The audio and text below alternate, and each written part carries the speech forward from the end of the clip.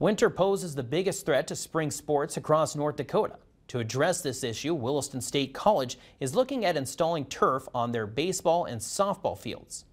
This multi-million-dollar project will also include secure fencing, improved grandstands, and permanent bathrooms.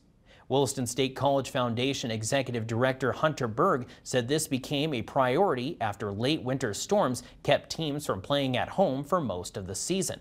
Berg also stressed that while this is on the college's campus, it will also be available for Williston High School for practices and games.